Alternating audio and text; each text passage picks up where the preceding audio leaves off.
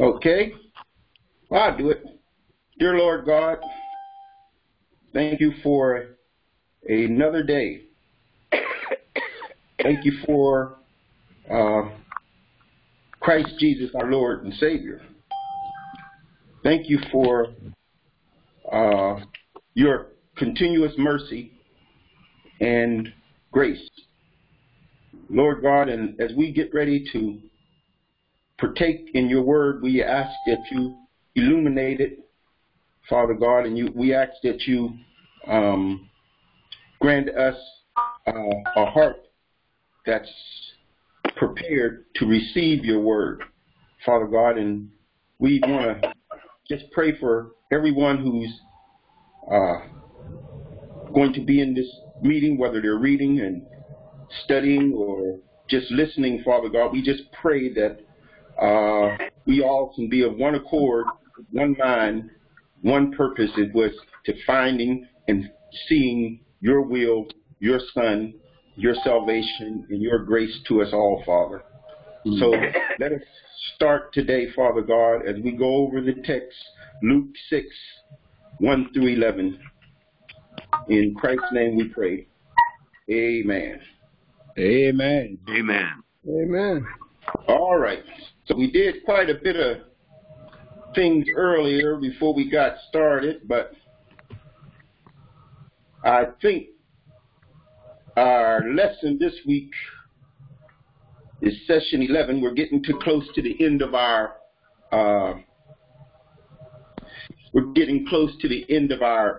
study in Luke. So I want to point out that we'll be starting to pick up the new Sunday school books, and those who are not able to get out and get them, I think we have a few people who are willing to, if you contact them, to try to deliver them to you. So, because we want to continue in the Word, and the new book is going to be a continuation in Luke as well. But this week, I think Jesus, as we said from last week, Jesus continued to fame and move along and kept teaching, and so his followers became bigger, and as well as some of his adversaries were also trying to take his focus off his mission and his course. And so, like we did last week, we pointed out that Jesus pointed out that our request should address the deeper needs, not just our personal needs of health, food, shelter, things like that, but we should be focusing on the forgiveness of sin. And again, I mentioned the triple threat that we talked about: our posture, our praise, and our prayers. And then today's lesson, we're going to meet Jesus. Jesus meets the people's need. People belong. And then we're going to we had the lesson a little bit in our books today. If you would have read that first paragraph, it was talking about people today. We have organizations and groups that we belong to. And the Sunday school lesson pointed out that there was a guy, he was in a homeowners association, and he decided that he wanted to paint his house a certain color. And so the organization got on his case because he was not following the rules of the organization. So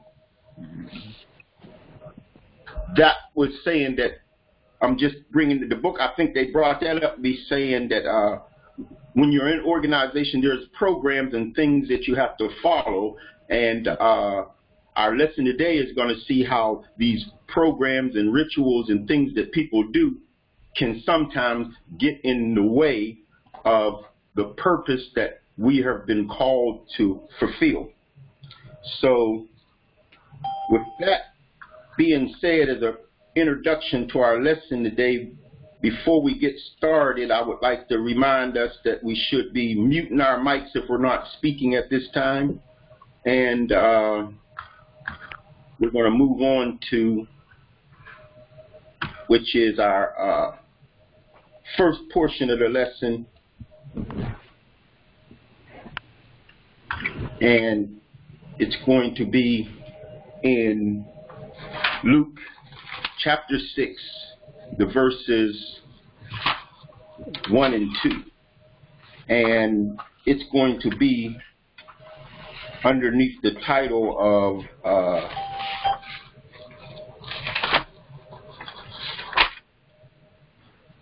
Hope, No, Lord of the Sabbath. I'm on the wrong page. Okay, but my readers are probably on the one. So, Brother Allen, Sister Allen, you're the readers for today. Can you get us started with Luke? What is it called? The work on the Sabbath? In Luke 6. Yeah. This is it, Alan. Page I'll be 102. Page 102. Yeah, page 102. Mm-hmm. The book according to St. Luke, chapter 6, verses 1 and 2. On the Sabbath, he passed through the grain fields. Then his disciples were picking heads of grain, rubbing them in their hands, and eating them. But some of the Pharisees said, "Why are you doing what is not lawful on the Sabbath?" Okay, thank you. So that, you see, is very short verse, but we look at the two perspectives in this. We look at the actions of the disciples and the response of the religious leaders to their actions. And so, again, our book points out to that the Sabbath day was another Sabbath day, and so time has passed and Jesus is journeying to and fro, but he's always right on task, being where he needs to be on the Sabbath day.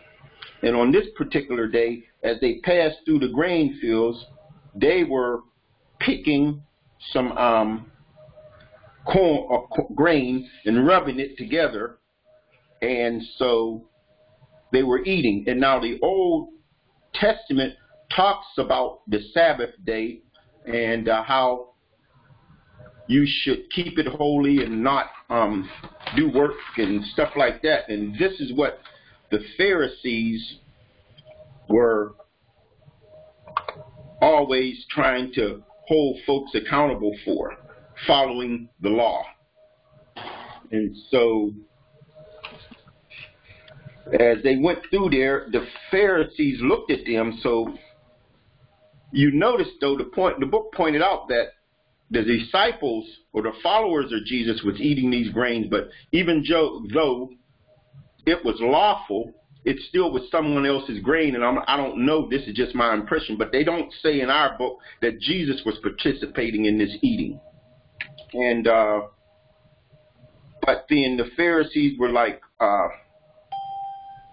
why are they doing this? And it's not lawful to do this on the Sabbath day. So I think the question is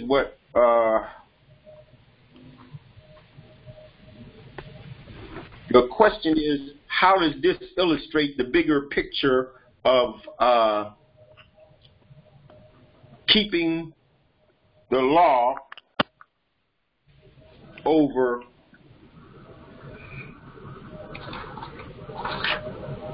taking care of our other needs? I think this entire lesson is going to reveal that the scribes and the Pharisees were what we consider to be today legalists. And there were 600 and some laws, and we know that nobody can really keep all those laws. What Jesus is in the book of Matthew in 17 through 20, he talks about he came to fulfill the law, not to destroy the law. And they thought that he had come to destroy the law. And they thought that they had a lock on the law. Mm-hmm. And Jesus was showing them that it's never a wrong time to do a righteous deed. In fact, in the last part in Matthew 17 or 18, it says, not one jot or tittle will be removed from the law. It all has to come to pass. But the last one, verse 20 in Matthew, says that it says, for I say to you that unless your righteousness exceeds the righteousness of the scribes and the Pharisees, you by no means will enter into the kingdom. That simply means that what Jesus was doing, he was going over and above taking care of people. And that's our jobs here, is to take care of people. It's never a bad time to take care of people. It's never a bad time to feed people. It's never a bad time to heal people. They were saying that you shouldn't do these things on a certain day at a certain time. Jesus was saying, no. This is fulfilling the law. This is going over and above. And that's all he asks us to do. Anytime we see somebody in need, somebody hungry, we need to take care of it no matter what time it is. Amen. Amen. Anyone else? Brother Joel, I believe the lesson is very speaking to something that we do all the time. We mix up two words that are different. We talk about being passionate about something, and we talk about compassion. What we're going to see throughout this lesson is how Jesus, as the lesson title says, reigns.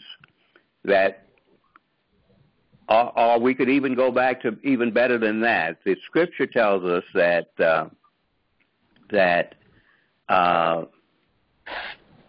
even while we were yet sinners, he died for us. Okay. In other words, that's the compassion that takes place from the very beginning as we begin to be believers. And so, and I'll just end with this. I oftentimes listen to hear what young people say, and they say, don't just talk about it, be about it. Be about it. And the beauty of that is that in religious circles, we do more passionate talking than we do of being about it. Very good. Yeah, that's and I think you hit my next question right on the head with what were some of the rituals and observations that people draw close to Christ, observe that draw people closer to Christ, which one might push people farther away. You know, and this is the thing, like you said, a lot of times we talk about trying to bring people closer and closer to him, but the actions of compassion and things like that are not there. And those are the things, when you're healing and you're coming to the church looking for healing, and then you get the cold shoulder, you know, do you want to be there? Is that helping you in your need? No. So that was the next question. You know, rituals observed that draw people closer and rituals that push people farther away. And these are things that you have to be aware that they do exist. And we have to, like you said, you know, the compassion plus the other word that you use. Passion. But anyone? Yes. Anyone else? But in all practicality, all they were doing is eating. What they were doing was customary for travelers to be able to nourish themselves on their travels. That's what they commonly did. That's why you had all those fields out there, and they could walk through a certain portion and feed themselves. So in all practicality, when I got up this morning, I did boil some water and make some cereal to eat. It's the Sabbath, but I'm honoring God's body by feeding it so I don't pass out. So you can be so strict on the law that you lose common sense. Right. Right. And then we go back to yes, and we go back to the Leviticus laws and rules. They had set laws aside. It was the law of gleaning, right? And then the law of planting. So when people were traveling, the compassion was that, hey, even if somebody's walking and they're hungry and they're traveling, at those times they didn't have fast food and McDonald's and stuff. You on a long journey and you get a little hungry. They had said the rule is if somebody don't come into your field and just harvest up everything and go take it to the market, then they can get a little something to eat. That was the compassion that Moses and the laws and all of them set up. And so the religious leaders were not looking at that. They were looking, their whole agenda was off the point from the beginning. So go ahead. Anyone else? Yeah.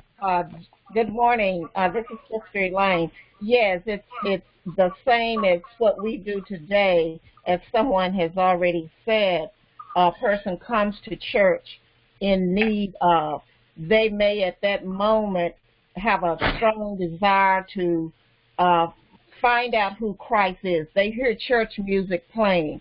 They come into church, but they're not dressed as we church people are dressed. And so right away, our rules, our rituals, and thought of how you're supposed to be when you come to church comes into play, rather than, yes, someone has come into church and seeking God. We're not thinking about what may be in that person's heart or the need that they have. We're so focused on how they look. And as a result, that, yes, you don't think a person may feel that or even see that. And some people may turn around and go back out, but depending upon how they were received will determine whether or not they will choose to stay and perhaps become a member of that body of Christ. Amen. Yes. This is Brother Willie. I agree wholeheartedly. I think sometimes we get so involved with the word that we forget about the meaning of it. And I think that's what the sister just said, is we can use the word in itself, and it can go against the meaning of the word. I mean, what is it really supposed to be for?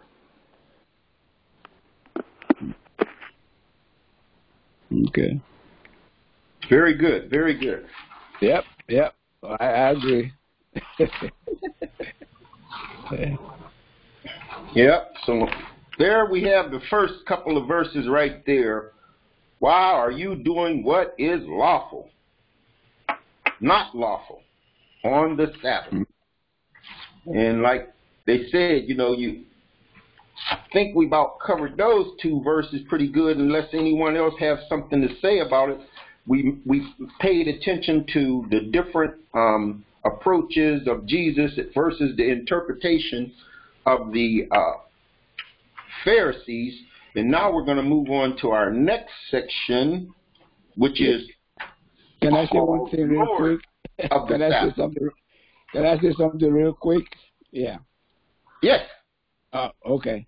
I think another thing that we can add to it is that they were not really interested in, what those disciples were doing. Right. But they were more interested in Jesus not telling them not to do it, because they say, look, you are the leader. You are supposed to know the law. You know it all. Look at these guys. Look at what they are doing, So that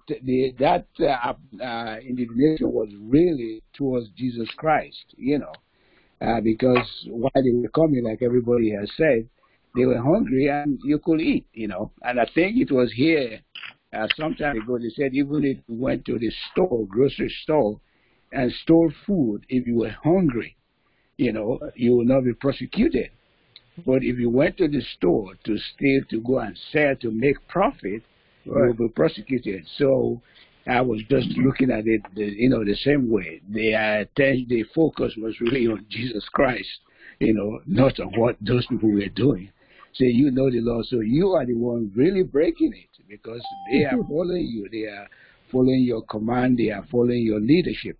Just wanted to add that one. But everything said, very good. Okay, very good. And I think the last paragraph in our Sunday school book states it out that the last sentence says, whether in regards to the Sabbath or other commands, we need to see Jesus as the source, the ruler, and the object of all spiritual activity. Amen.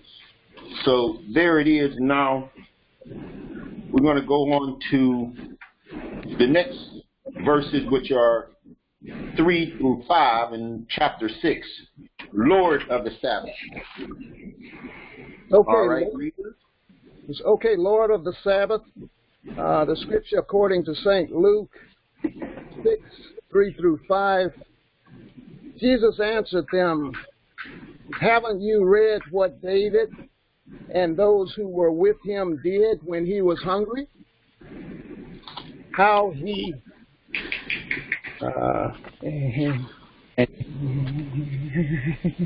how he entered the house of God and took and ate the bread of presence, which is not lawful for to do, but for the priest to eat. He gave some to those who were with him. Then he told them, the Son of Man is Lord of the Sabbath. Amen. Amen. So there we have it in number 3 through 5. As we look at that, we notice how Jesus used the Old Testament to examine and explain and clarify some of the things that were in the hearts of these Pharisees. And he said, read the Old Testament scriptures about David. And many of us know that story about David when he was being pursued, how he went into the temple and he ate the bread of presence. And basically he went into the temple, which was only supposed to be, priests were supposed to be in there. And but the priest gave him bread and everything that was only prescribed for the priest to eat. But since David had told him he was on a mission for the king, they presented it to him. Even though, it was lawful by law or ritual, he still and they gave him enough not only for himself, but for his soldiers that was with him.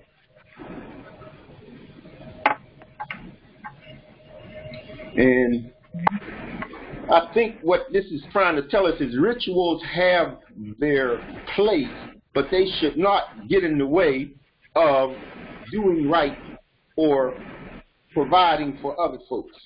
And that's why in verse 4, which was our memory verse for this week, it states that, wait a minute, I got it right here. It says, how to enter into God's house. No, maybe that's the wrong one. But anyway, it was like the Son of Man is Lord of the Sabbath as well. Mm-hmm. And he had said that, right? Right, yeah, that is verse 5. Right. Okay, so basically,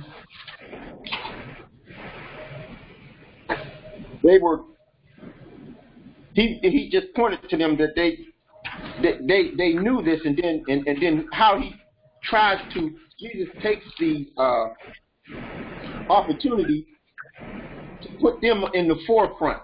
Like, haven't you read? You're supposed to be the leaders and everything. Don't you have your Bible? Don't you know these things? And but like you're sitting there trying to be judgmental. Right. Right? And so the question... I think too, Joe, we just mentioned, somebody just mentioned that their purpose there was not to do one thing beside discredit Jesus, discount Jesus' behavior. Whatever he had done would have been, something that they would not have agreed with. So their purpose there was simply legalism, and they were going to get him on legalism. That was their job there, because they were supposed to be the big dogs on the block, Mm-hmm. And they thought that he had come to destroy the law, and he told them that that wasn't his purpose. Right. And he also, that was his purpose, because he was not. He was to fulfill it. And he said, and then he made sure that he made the point that, he was Messiah, and that he was here to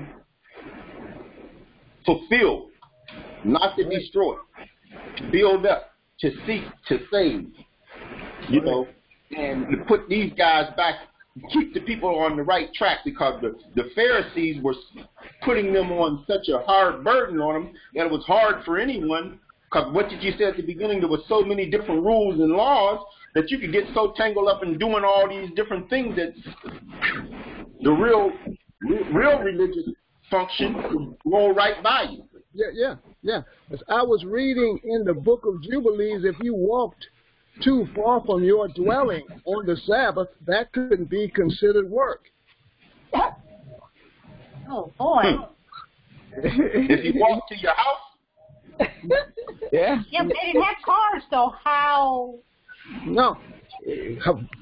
But if you walked too far from where you lived, let's say you walked 10 miles to another person's house, that was considered work, because they had gauges on how far you could go from your dwelling on the Sabbath, which it was considered work. Yeah. I mean, who's going to abide by these laws and rules? Nobody. Nobody. Well, who can keep them? So as you can see right now, and from last week in our studies, that Jesus' relationship with these spiritual leaders were on a spiral downhill. They weren't getting any closer together, because every time Jesus would do an act of compassion, they were coming and hitting him over the head with the legal book of the law. That's right. They was crowning him. They was going to make him king, because they was crowning him with the law. Oh, you can't do this, you can't do that. That's why I say so much that if you look again in Matthew, even Matthew, they used to, and Luke as well, they always were on these Pharisees and these scribes' case, because they were so busy. I mean, so tremendously busy trying to legalize and legitimize everything to elevate, again in the middle, rise themselves up to look. Right. Look, I know, I'm the one in charge here. I know, look to me. Now, Jesus, this is why they're spiraling down, because these people are following Jesus, not only because of, remember his triple threat? He did the miracles, he was the teachers of the law, and he was fulfilling it. And they didn't like that. The people were following him, and they were getting less and less popular. Anyway, anyone else? That's right. That's one of the, I think that's his compassion and everything was really, really driving a distance between them. Yep. I think that was the main thing that had them going on, their rituals. Well, I believe he also took that as an opportunity. Well, he was trying to, even though the Pharisees didn't receive it.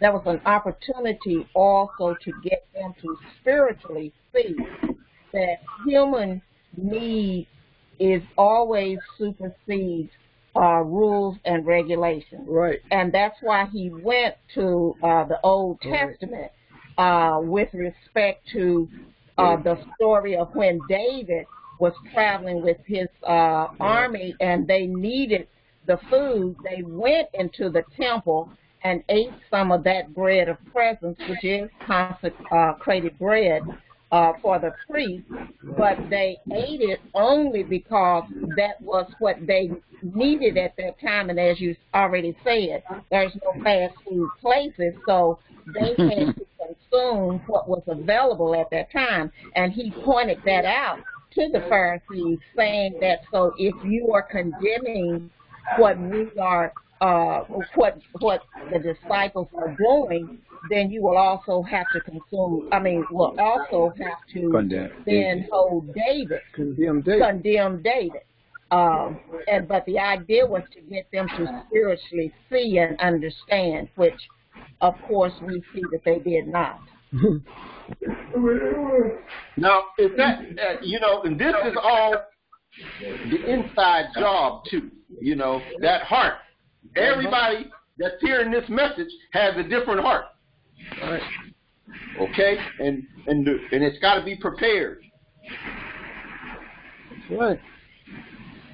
Anyone else? Yeah, Mr. Joe. I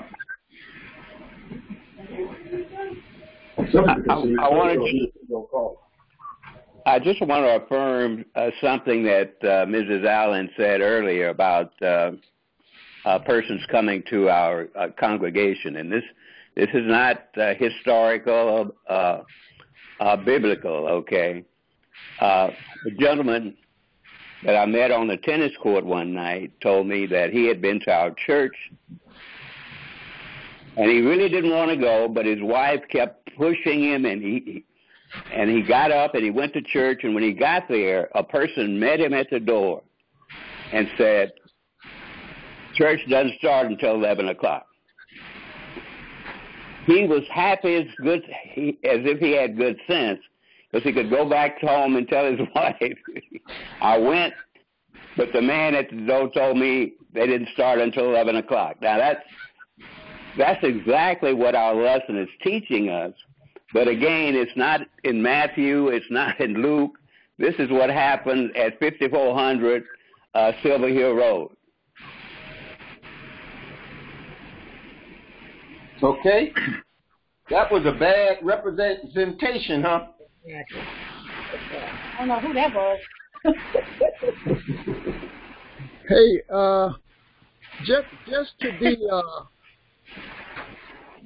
just to be fair with the analyzation, the scenario there, let's not forget that the person that showed up also had some skin in the game. He didn't want to show up in the first place. So that guy also had larceny in his heart starting off, and the guy that met him at the door was certainly wrong. He wouldn't have done that. I like that. But you can never, just like I just said, it's never a wrong time to do a righteous deed. The guy was wrong. He should have talked to the guy until 11 o'clock. Yeah. And invited him in and say, "Hey, would you like some water? Would you like this?" And just carried on a conversation until church started. But the guy didn't want to be there, so consequently, when he heard we don't start until 11 o'clock, he hit the bricks right away, I'm sure. Well, look, again, that goes back to our whole definition of compassion. The person who receives the compassionate action, it's not, we should never rationalize their behavior. It's what our behavior is. As the scripture says, even while we were sinners, what did God do? He died for our sins, okay? So we can never ever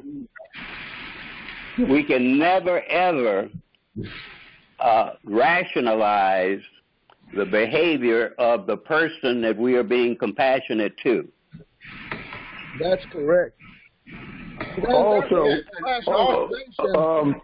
Brother Joe, also the gentleman who went back and tell his wife that church didn't start at 11, he'll never go back. he always had that excuse. That's right. You see, he will always have that excuse.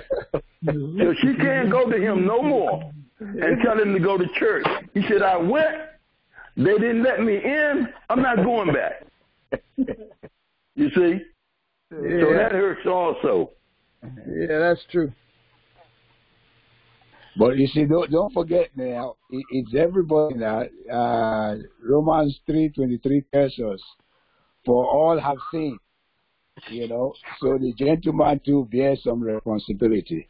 That's right. It's just like that. I mean, yes, the man at the church, I mean, could have said something else, but the other gentleman too also bears some responsibility. It's for everybody. Yeah. That's right. For God so loved the world and gave his only begotten Son, that whosoever. Right. So that one is included too. So, yeah. Yeah. That's true. Very good. I agree. That person who went up there, he was looking for a reason not to go in.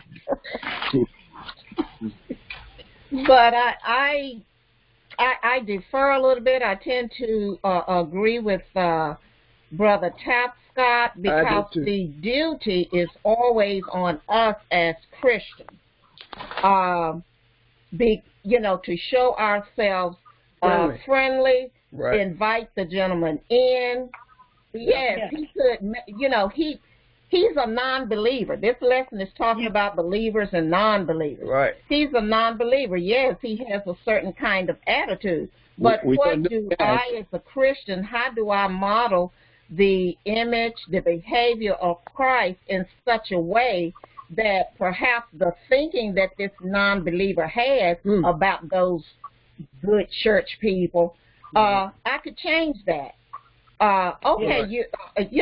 Right. It's something he could have said. He could have invited him in, offered him some water. Yes, saying we don't really start until 11 o'clock. However, you are welcome to sit here, some water, until that time. Right. Yes, we all agree with that. We all agree with that. Jesus used the non-believers to teach Christians his ways. So yes, so he is also, everybody's going to give an account of himself, You will have believers who go to churches and they leave. So it can also be applied to a believer. So it's not only non-believers. The believer can come to the church too and say, oh, they didn't greet me well at the church, so I'm going back home. Right. Right. You can make excuse for any person. Yeah. But the responsibility is on the individual. How far do you want to serve God? How far do you want Jesus Christ? Right. Let nothing stop you. Yeah, and you have to take that approach. You have to take that approach to every situation. Is you don't know where the other person is coming from. That's right. And when you first encountered him and he walked up to that door, even though it's not time, it's welcome. Yeah. Right? Welcome. Right. Yeah. What's your name? How are you doing today? Oh, that's good. You got to make that initial step to make a relationship with this man before you start laying down the legal rules of our church.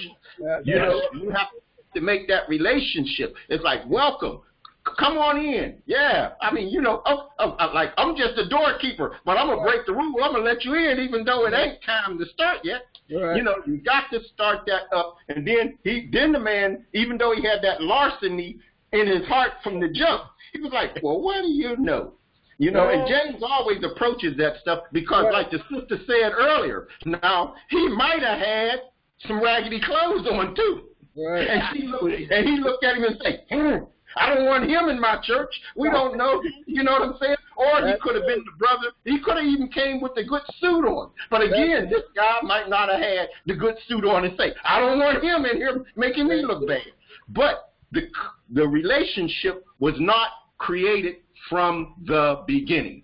That's the most thing that Brother Tapscott was talking about, Sister Allen touched on, Brother Allen touched on, and everyone who's spoke so far has touched on the point that establishing that relationship of compassion, being about compassion, not just talking about it, figuring out a way to contact. We don't know. When we walk out of here today and we go out and we start talking to people in the world, we do not know who God's going to put in our path. That's right. And, you know, and we don't know what report they're going to report back to their wives at home. I went. You know, and so these are the... While we're on this, the word time and timing is in the middle of this entire lesson. Timing. It's like Mr. Tapscott say, don't just talk about it, be about it 24/7. You have to make it habitual. It's got to be habitual. At work, at home, everywhere you go, somebody's always watching you. And that's what happened to that guy. When he came up to the door, that guy was not on his game. The guy that told him that church didn't start until 11, that guy was watching him. He said the wrong thing at the right time.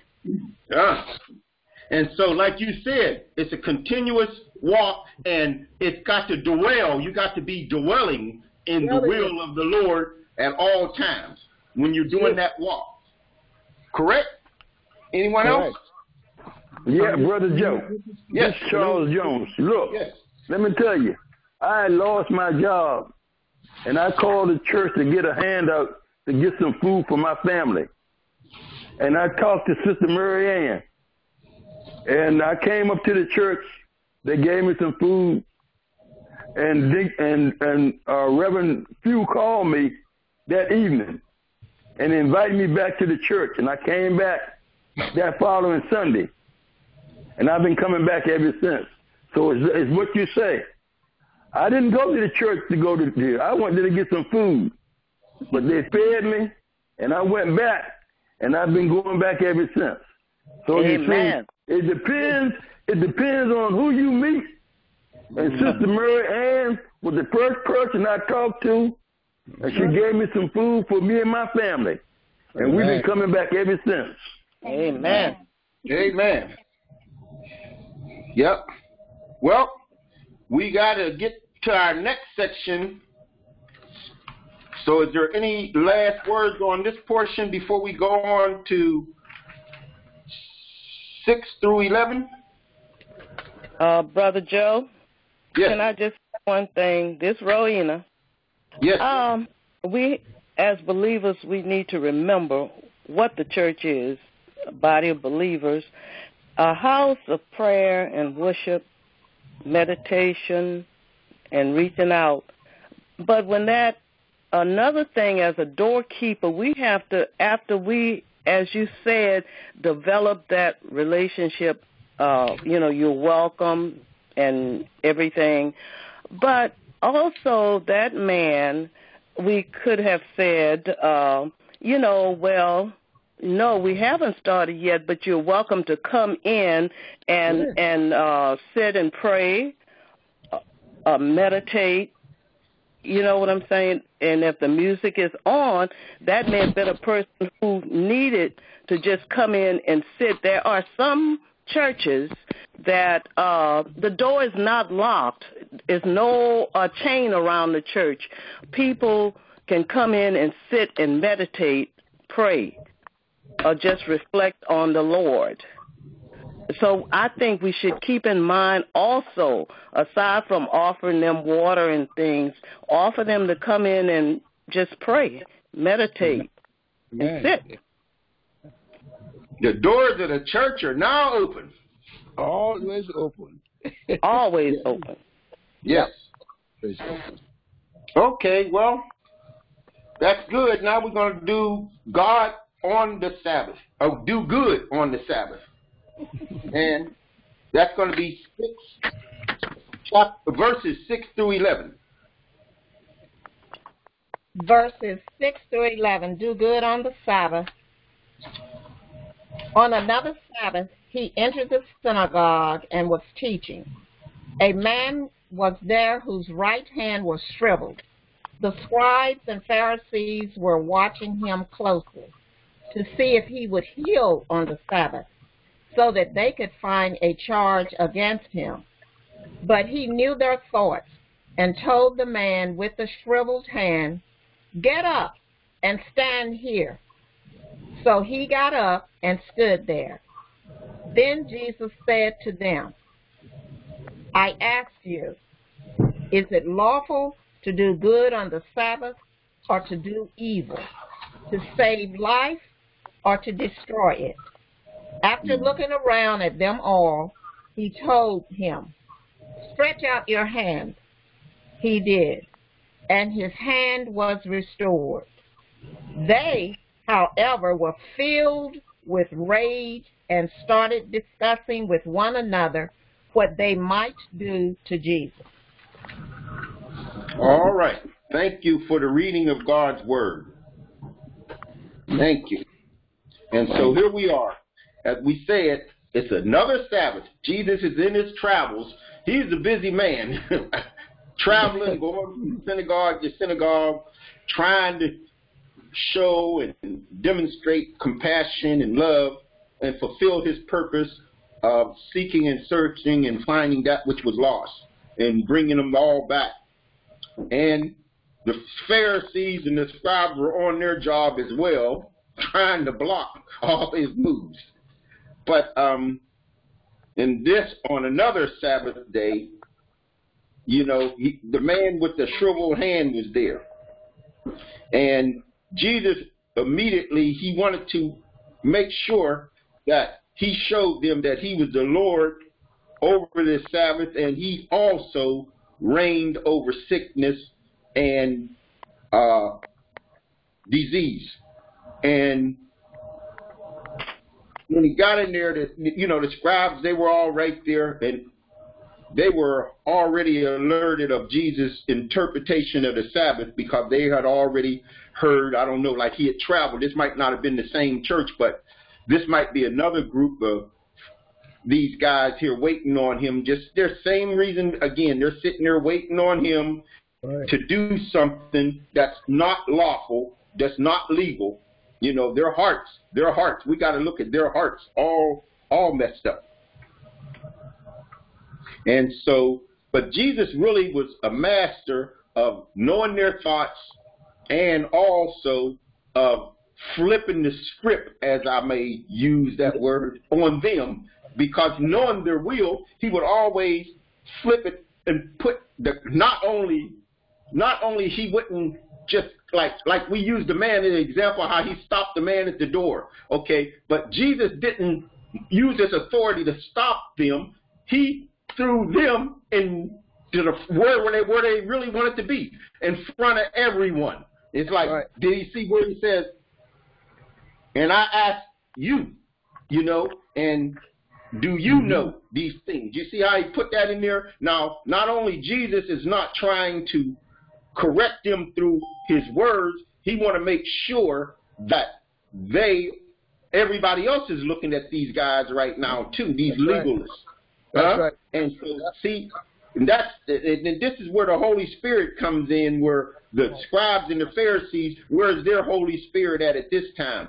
And so this is why he's trying to put them in front of everything and say, okay, see how he used the example right there? Is it lawful? Here's another question. Now he's getting them, he's hitting them with the law, what they're masters of. They're experts of the law, right? Now he didn't flip the script on them.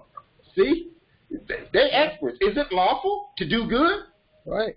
Huh? To save life? Huh?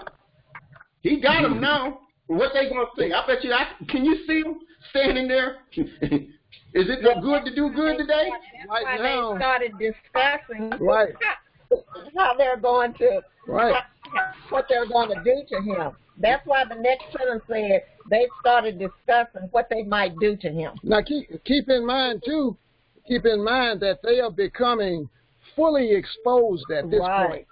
Because he just healed somebody. And they are thinking about what to do with it.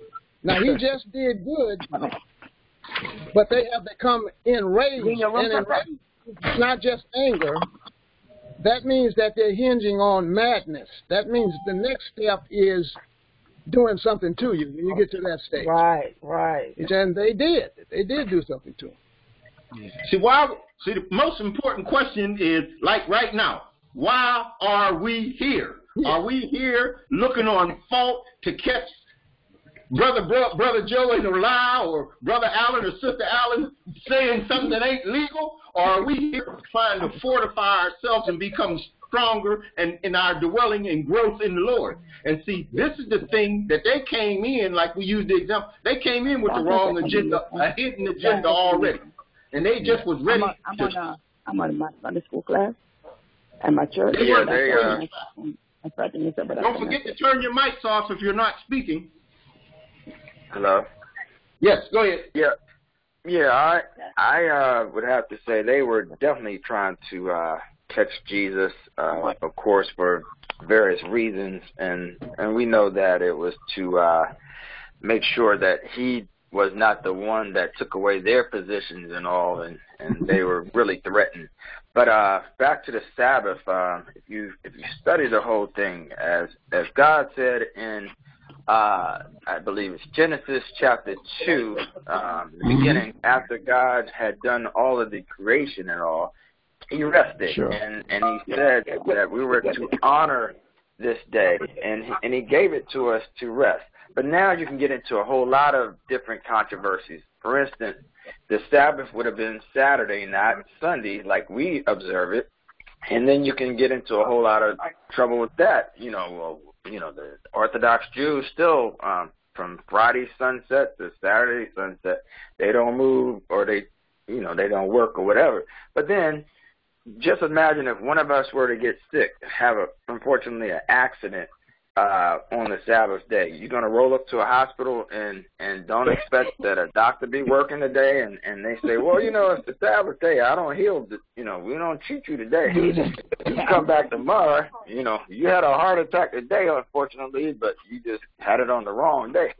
But so I think the term is, we're so heavenly bound, we know earthly good, and we just go crazy with rules and regulations and stuff.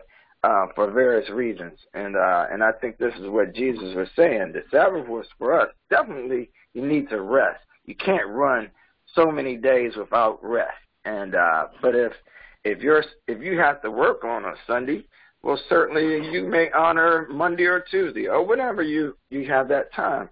But God gave it to us to rest for a reason. We're humans and we need a day of rest, but certainly not to use it against other people.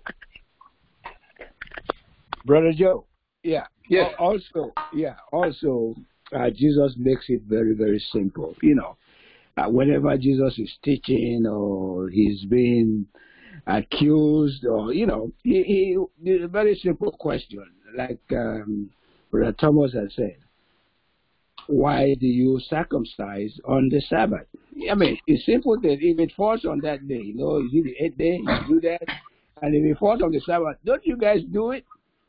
Then what of your animals, your ox, your ass? Don't you take them for watering? Don't you water them on that day? Don't you feed them? So, I mean, it's just right before us there. So the only thing is that they have just refused to see Jesus for what he is, that he is God, he can forgive sins, he can heal. I mean, he's Lord of the Sabbath. They don't want to accept that. They are looking for somebody who is macho, who is, maybe military going to rescue them from the Romans, and that's why he was born in Bethlehem, so they just can't take it in, and these are the things that are mystery of the scripture. That's God's plan. He chose to send the Messiah the way he did.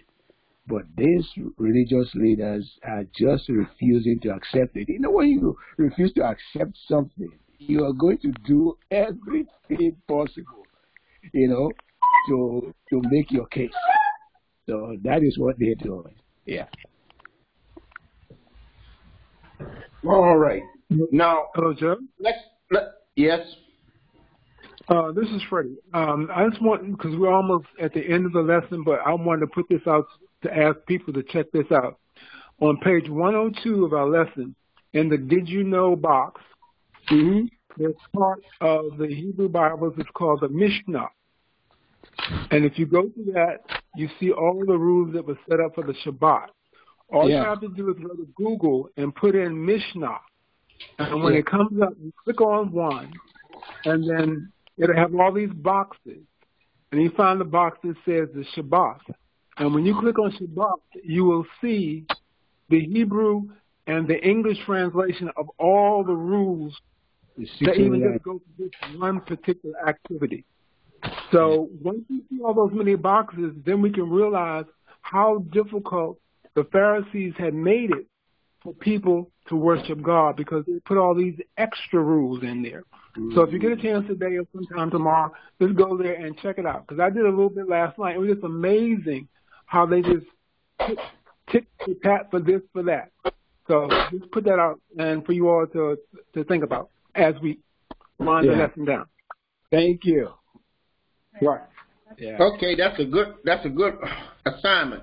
Yes, you and see all these rules that they had, like you said earlier, over 600. Yeah, about 613. Yes. Oh, good God. 613. 613. What is that? Look, the rules. The total number is 613. Yeah, 613. Well, that's saved by grace. There's no way anyone. There's only one perfect person, Jesus the Christ. None of us keep. We can't even keep the rules that come out in modern today, because Congress, our legislative system, laws are being made all the time. So no one can keep the rules, but they are there simply as guides and to keep, as God says in His Word, decency and order. They are there for the express purpose of knowing how we are to reverence God when we enter into His presence or when we walk along the pathway in life. Because one of the key things in the lesson that was said, even though we are Christians, we live in this world, we are the light of the world for God. The key doctrine on page 107 says every Christian should seek to bring industry, government, and society as a whole under the sway of the principles of what? Righteousness, truth, and brotherly love, which is found in 1 Thessalonians, the 3rd chapter, 12th verse. That's our whole duty. That's the duty. The duty of man. That's very good. We're running out of time now, so basically one little portion in verse 10 and 11 that I wanted to bring out before we finish is when Jesus said to the man, stretch out your hand. And he did it, and he was restored. And so this is an example of Jesus' power, but again, in all situations dealing with Jesus, even though he has the power, we have to be like this man here, which was obedient and having faith in Jesus by just lifting up his arm as Jesus had told him. And so this is, like she said, we are supposed to be lights and going out and shining into the world. And so if Jesus is reigning in our lives, what should we do? I think in my growth, I would try to sow the seeds of the gospel. And I use this as Luke 8, verses 5 through 8 states that we should, a sower went out to sow his seed. And God reigns over the sower. And God reigns over the seed. And when we're out there sowing, if we're obedient and doing what we're told, the Great Commission, go out and make disciples, bring those in, like she said, industry, friends, family members, clubs, organizations, if we're going out there sowing the seed in these places, right, God reigns over their hearts, whether it's the stony, whether it's the hard, whether it's the weed infested, or whether it's good. So I think that we should be doing the sowing that we've been commanded in Matthew in the commission. Amen. And so, anyone else before we close? Yeah, I got one more thing to say on what you just said. The sowing and the reaping. The sowing is with our conduct. Mm-hmm. We can sow verbally, but our sowing is done with our conduct, because people are watching what we do every day, all day. It's like I said, anywhere you go, you must be that light. And once you create that habit, that habitual behavior in your life, you always got a smile for people. You know your word. You're abiding in your word. You try to make sure that you are living the word. That's your conduct is your sowing. All right. Brother Joe. Brother Joe. Yes. This is Brother Jones. Tonight at 9 o'clock on the station Bounce, they're showing the movie Saints and Sinners. A lot of folks have seen it, but if you haven't seen it, I think you'll love it if you get a chance. It's called Saints and Sinners on the Bounce station at 9 o'clock. Okay. Saints and Sinners at 9 o'clock. Okay. Well, Brother Allen, Sister Allen, it's time for us to close out. Will you do us the honors? Okay. Okay. Let's close in prayer. Let us pray. Oh, dear gracious Master, we do indeed thank for the opportunity once again to come together as a corporate body and study and learn more about how we are to be salt and light in this land which is not our home. We thank you, O God, for the gift and the faithfulness of our facilitator, Brother Joe Jackson. Continue to be a hedge of protection around him, provide him with what he needs as he continues to do the work that you have called him to do at this time. Amen. We pray for everyone who decided to attend Sunday school today and to sit under the learning, the teaching, because where two or three are gathered in your name, you indeed are in the midst of us. We just thank you and Lord and just praise your righteous and holy name, O God. Continue to give us clean hearts. Continue to search us so that each day we are transformed into Christ's likeness. Amen. So that you are able to use us in those areas where you speak to our hearts and minds, where you have need for us as salt and light to be. Now, as we prepare to leave our Sunday school, oh God, keep watch over us. We thank you for how you have kept us together in spite of the trying times of COVID, oh God, because it only came to sift and search us, to find who is really on the pathway and who believes nothing can deter me from following Christ. Keep watching us until we meet again. This is our prayer we pray in the name of your Son, Jesus, whom you gave to us as your gift of love and which we receive this day. We pray this in Jesus' name. Amen. Amen. Amen. Amen. Thank you for our readers today. Before we sign off, I'd like to say hello. Oh, hello. Hello. This is Milton Richards. Yes. Formerly Miss Archer. Now I'm Milka Richards. Good to talk to you guys and to listen in today on Sunday school. Okay. That's Hey, Nika. Nikki, I'm glad you got in. Nika. Yes, I know. Yeah, thank you. Hi, Thank you. Nikki. Yes. Happy New Year. Nikki. Thank you. Yeah, Happy New Year to everybody. And to you. And to you, yes. And not everybody. Happy Valentine's Day, everyone. Thank you. Thank you. Happy Valentine's Day. Valentine's Thank Day. you. Thank you, everyone. Thank you. Oh, thank you. And I'd like to thank our boxing combination, the 1-2 punch of Sister and Brother Allen. They did a great job. Thank you. Did a great job. Thank you.